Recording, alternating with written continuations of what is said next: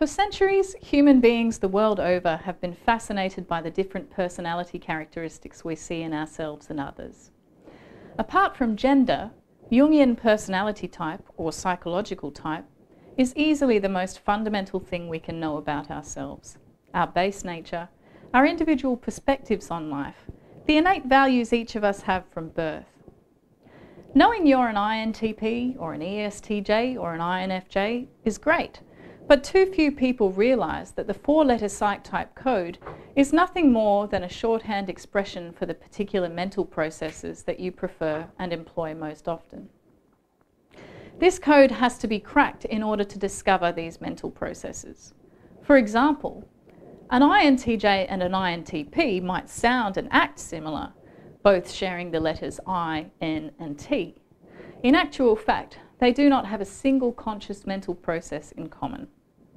As an INTJ, my dominant function, the mental process I used most adeptly and most often, is introverted intuition, NI, followed by extraverted thinking, TE, introverted feeling, FI, and extraverted sensing, SE. In contrast, my INTP friends use introverted thinking, TI, followed by extraverted intuition, NE, introverted sensing, SI, and extraverted feeling, FE. What this means is that the INTP and INTJ actually have completely different inner values. And though they often get along well, they have different styles of communication, different ways of learning, approaches to problem solving, different gifts.